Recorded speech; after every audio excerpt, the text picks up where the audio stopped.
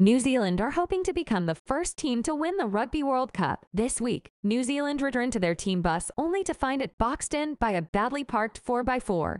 The training-ready All Blacks disembarked, grabbed a bumper and wheel arch each, and started bouncing the offending vehicle. A couple of minutes muscle later and a couple of tins of metal were out of the way.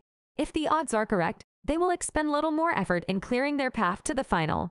Argentina are 10-1 outsiders in a two-horse race. The two teams have played each other 36 times, and New Zealand have won 33, including all three World Cup encounters. The history leans one way, but the pricing of that bet is slanted even more by New Zealand's recent form. Since their opening day defeat by France, a game they led until the 55th minute, they have steadily built formidable momentum. Rugby Union Daily. Can Argentina shock the All Blacks?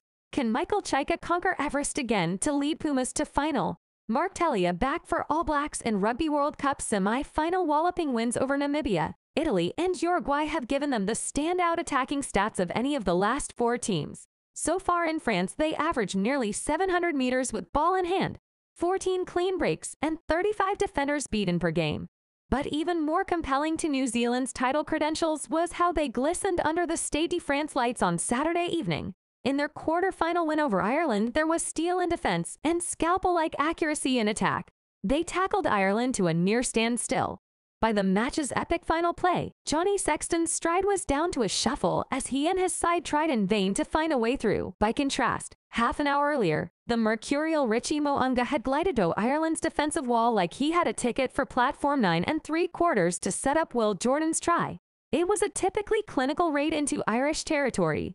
Beauden Barrett's deft chip had set up wing Lester Fainga'anuku's early score before Ardie Savea stealthily stayed wide to sting Ireland at the end of a pre-planned line-out play. New Zealand made only 6 entries into the opposition 22 meters, compared to Ireland's 14, but they were ruthless in the red zone. The whole performance was set on a base of spotless basics. New Zealand were perfect on their own line-out ball. They didn't commit a single handling error. It was quintessential New Zealand, smart, slick, skillful, and enough to make the Pumas shrink and belief wilt. But Argentina's coach Michael Cheika is not one to be awed by all-black magic.